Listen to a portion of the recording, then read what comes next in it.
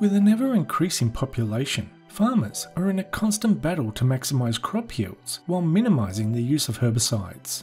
Over the last 2 decades, the nutrient content of our vegetables is down 40%, and soil health is suffering due to increasingly harsh herbicide use. Farmers are increasingly concerned about the long-term health impacts of continually spraying chemicals on their fields.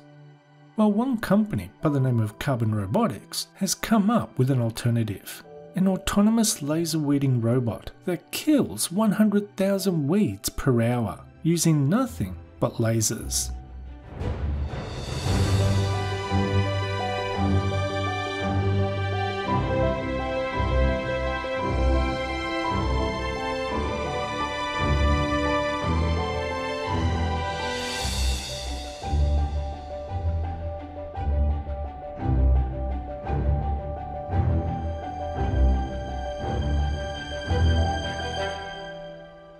The robot uses GPS and Lidar sensors to autonomously drive within the bounds of a field, navigate furrows, and automatically turn around to start the next row.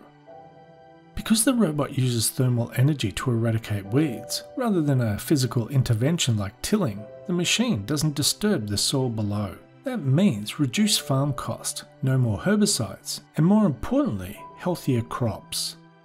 While the robot moves around its plot at about 5 miles per hour, its 12 high-resolution cameras continuously scan the ground below. Meanwhile, an onboard supercomputer uses machine learning to identify unwanted plants in mere milliseconds. Once the robot pinpoints undesirable weeds, it fires its 8 carbon dioxide lasers at them.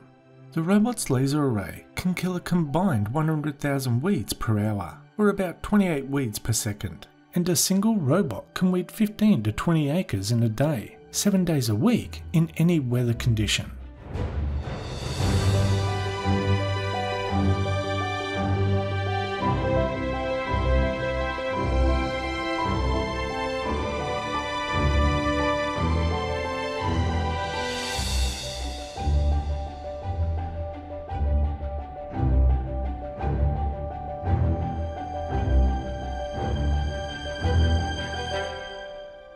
It looks like this autonomous laser weeding robot could meaningfully improve outcomes for farmers by not only reducing the amount of herbicides they use, but also increasing the health of their soil, but also their quality of life by reducing their workload.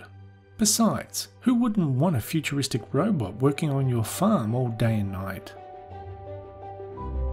Anyway, that's the end of this video. Thanks for watching, and we'll see you next time.